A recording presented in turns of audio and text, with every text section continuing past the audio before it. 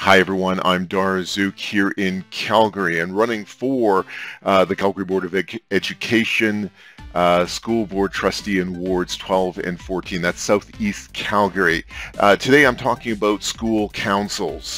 For some of you that don't know, school councils are part of the legislation of the Education Act here in Alberta, and they're required in every school. They're made up of parents. Also, the legislation says that the principal and some teachers are part of them as well. Goodness, I have all the appreciation in the world for those of you that are on school councils. My goodness, I'm on quite a few boards myself, and it's rewarding, but it's also very challenging with people and outside people's expectations of you, and the things that you're asked to do and the things you're asked to sacrifice in terms of time and money and time away from your family. So I appreciate all of you. For you, those of you that are not on school council, you got kids in school, step up, find out what they need, support them. They're good people that have taken the time to make sure that your kids are the best is happening for your kids. So support them. So more broadly, as a trustee, I've been looking at how I can support and make an impact in the system. And goodness, I've got kids. Their ages 5, 7, and 9. So my youngest is just going into kindergarten. It means I've got 12 years ahead of me. If I'm successful in this election, I expect that I will be around for 12 years as I watch my kids go through the system. That being said, I want to make sure that I've got good relationships with all you guys in school councils and that I'm performing acceptably. I also follow someone named Jordan Peterson, and one of the things that he said is, goodness, of course when I need it, it's not here. It's not always the truth. Okay, here we go.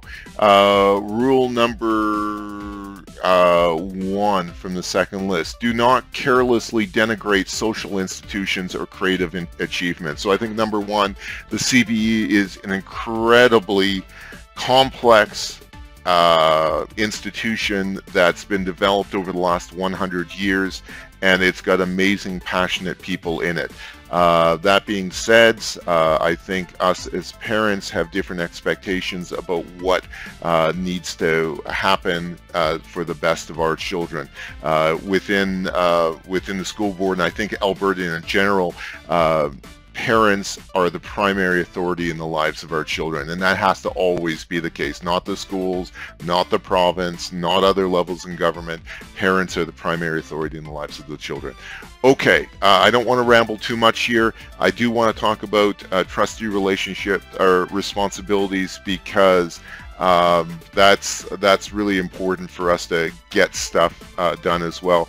The legislation of the Education Act in Section 33 says trustee of a board, a partner in education, has a responsibility to A, fulfill the responsibilities of the board, be present and participate in meetings of the board and committees of the board, C, comply with the board's code of conduct, and D, engage parents, students, and the community in matters related to education. That's it. That's Section 34. That's the responsibility of the trustees. And I'm sure there's a lot of other policies and a lot of other things that people say trustees should do, and they probably should, but the legislation, that's the 4 points. And so the last one, it doesn't say engage the school. I imagine it has to do with the meetings in point B, but engage parents, students, and the community in matters related to the education. In my opinion, that means the school council. You guys who are in the school council, taking up time for meetings, doing the fundraiser on that other side of that fence there, and just fielding calls. And I know from my board experience, lots of them are crazy calls. So I appreciate that. I want to hear from you guys more. Case in point is this thing about COVID. Now, I know what my feelings are on the matter, and I've heard from a lot of teachers. We certainly know what the policy of the school board is, and I imagine that you guys don't feel that you have the authority or the ability to do anything, and I think that's where the school board trustee may very well come in. The school board and the school is there on the behalf of teachers and students, and the trustee is there to represent the engaged parents and students and theirs in community related education. We're there for to hear what you guys have to say. In my opinion, in terms of COVID, like I say, the school board certainly has its opinion.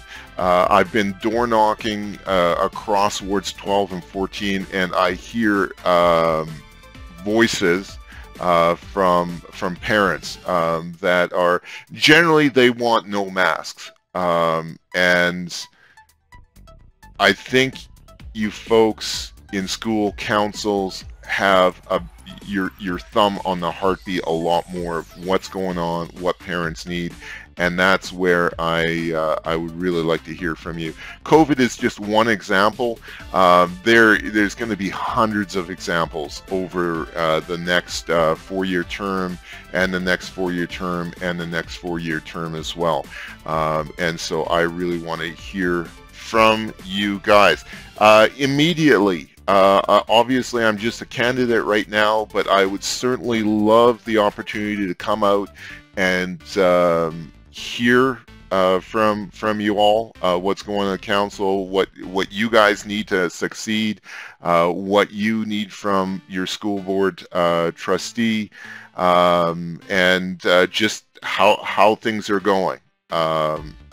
I also, you know, if you're successful, or if that goes well, and you like me, obviously school council can't promote a single candidate, but personally, I would really appreciate if you can put your name forward to put a sign on your yard. I'm definitely looking for donations to help fund those signs, so if you are familiar with anyone that can help that way as well. I'm doing a lot of social media posts, so I appreciate it if you share those as well and comment and engage. That would be fantastic.